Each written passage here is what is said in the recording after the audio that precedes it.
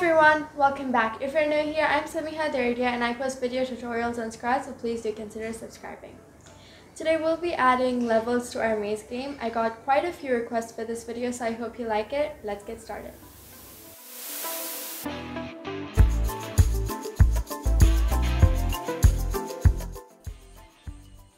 Okay, so this is the game we'll be creating today, a maze with levels. I had lots of comments for this and I had lots of fun making this, so I hope you'll enjoy it. We're going to keep it 3 levels. And yeah, let's get right into it.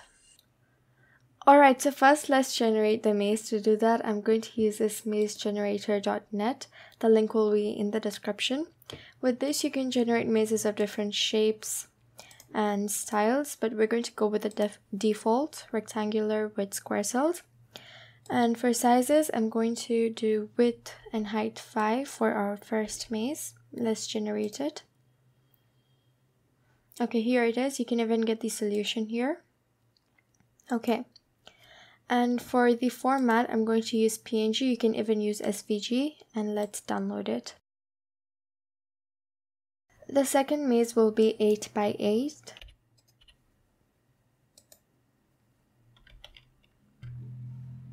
The third maze will be 10 by 10. Okay, so for now, I'm just going to download 3 to keep this video short. Okay, so now we're going to come to this maze game, which I've done a video on. If you haven't watched it, link will be in the description, so please go and watch it. Now from file, I'm going to save this as a copy.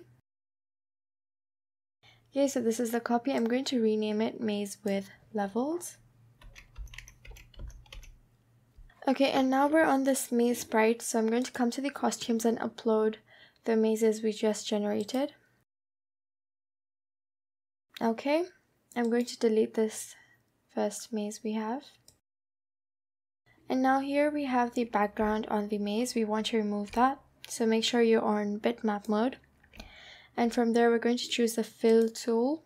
Make sure there is no fill and just click on the white. There we go. Now I'm going to convert to vector and change this size. So we're going to make it bigger.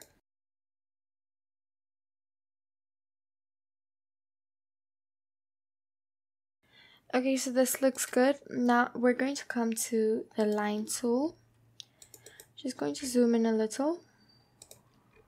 I'm going to change the line size to about 16. And here we're going to hold down the shift key and draw a straight line at the bottom of the maze to make sure our player can't escape and come from below, outside the maze. Okay.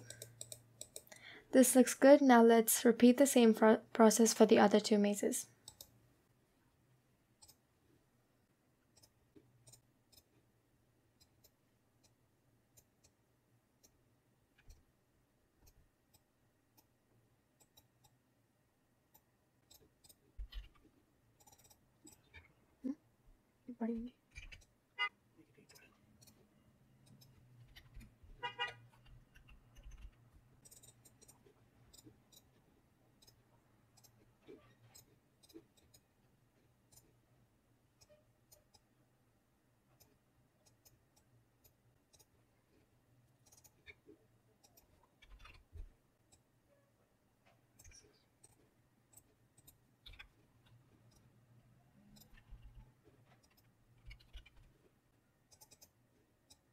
Alright, so first we're going to change the size of the maze to 100.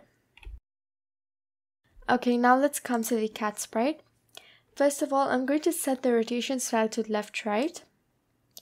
And when the right arrow key is pressed, we're going to point in direction 90. When left arrow key is pressed, we're going to point in direction -90. After this, I'm going to create a variable. I'll name it level.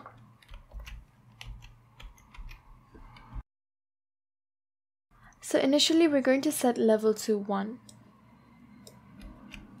Alright, so now I'm going to come to the maze sprite and change to the first maze.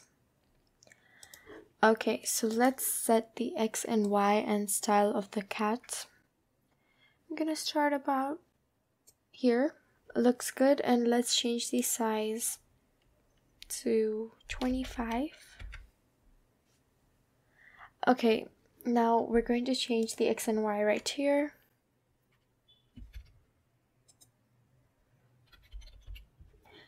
And I'm going to add a set size to block right here. Set size to 25%. Now one thing is that here, make sure that your sprite is not touching the maze. I had lots of comments of that on my last video. So if you're not comfortable with making it bigger, you can leave it small, but make sure it's not touching the maze, otherwise it won't move. Okay, so now we're going to create a custom block. So I'm going to make a block and name it change level. Okay, let's just rearrange this a little. Okay, so to define change level, first of all, I'm going to change level by 1. And here I'm going to get an if then else condition. So first I want to check if the level is 2. So if level is equals to 2, then here we want to change the size and place. So I'm going to switch to the second maze. We'll keep it, yeah, this looks good. So the X and Y position, I'm going to decrease the size a little, about 20. It looks good. Okay, set size to 20%. And here I'm going to get another if then else condition. Now we want to check if the level is 3. So we'll switch to the third maze. Yep, I want to position it right here. Yep, this looks good. Okay, so now I'm going to reduce the size to 15%.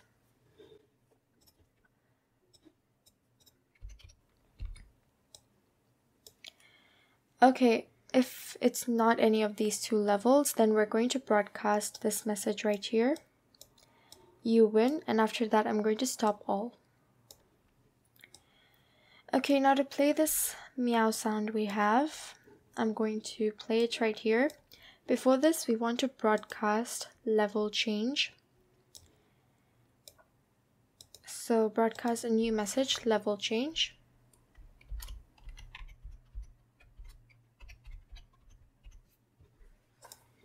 Okay, and now we're going to come here and place this change level block. Alright, so now I'm going to come to the maze sprite. Here we are going to initially switch costume to 1. Yep, and when I receive level change, we're going to switch costume to level, the variable. Alright, so now we'll switch to maze 1. And we'll come to our apple sprite. So let's position it about, yeah, this looks good. So for X we have 5. And Y we have 153. Alright, now let's change the size. 40% looks good. So set size to 40%. Now I'm going to get this forever and put it below here and delete this one green flag. Now when I receive level change, we want to check if we are at level 2. So we're going to get an if then else block. If level is equals to 2,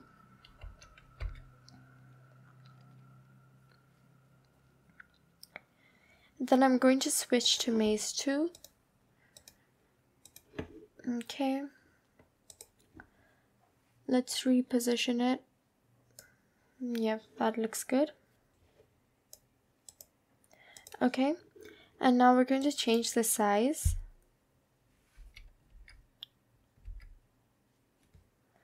Yep, 30 looks quite good. Okay, now I'm going to get an if condition. We're going to check if level is 3.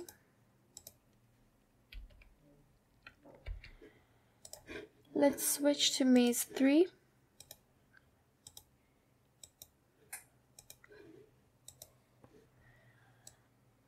Okay. This looks good. I'm going to reduce the size a little bit.